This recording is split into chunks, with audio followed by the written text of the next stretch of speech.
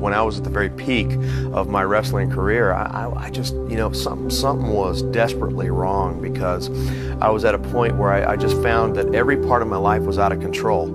Here I was making all this money, I had all this power, all this fame, and at the very top of the professional wrestling world, but every part of my life was out of control. It got so bad, that I ultimately turned to prescription painkillers and alcohol just to be able to sleep at night. I knew that there wasn't any amount of money or a big match against Hulk Hogan or a doctor or any drug. Nothing, really nothing was going to be able to fix what was going on in my life, and it was just deep, dark despair. So I knew something supernatural had to happen, and it wasn't until I said, I can't do this my way any longer. I have to rely on the supernatural, God, Jesus Christ, that I finally just said, yes. All those scriptures that you hear throughout your life, that the truth will set you free, it just sort of goes in one ear and out the other, but all of a sudden it had meaning.